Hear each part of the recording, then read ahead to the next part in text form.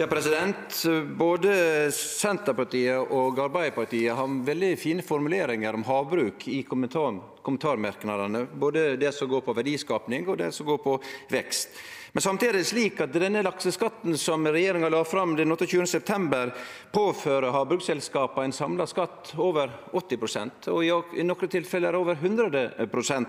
Og som vi har sett, så har kritikken kommet både fra næringen, fra lokalmiljø, fra kommuner og fylkeskommuner, fra finansmiljø og andre.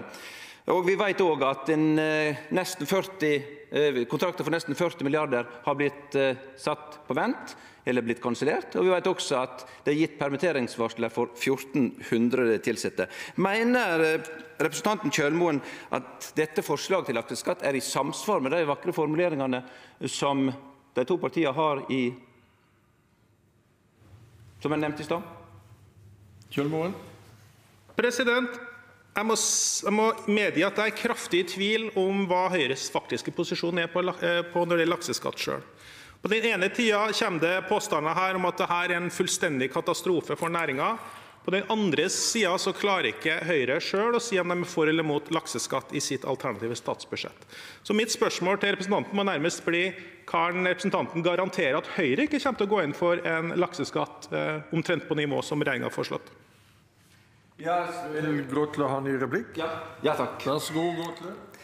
Jeg registrerer at Kjølmoen ikke prøver å gi et eneste svar på de utfordringene som jeg gav han.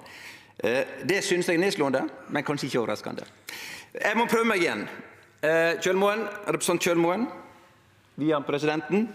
Skatten er også dårlig forberedt og har store mangler.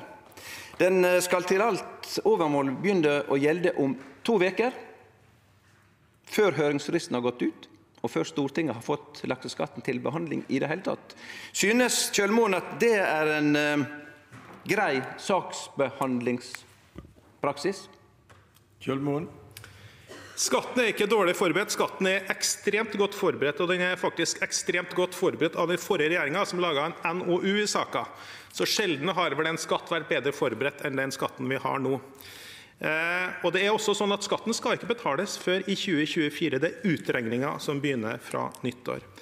Og jeg skulle ønske jeg kunne spørre Høyre igjen. Er Høyre for eller mot en lakseskatt? Men det svaret får vi nok dessverre ikke.